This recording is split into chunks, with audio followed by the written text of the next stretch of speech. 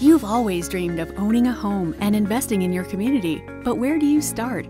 Ask a local realtor about Alabama's new first-time homebuyer savings account.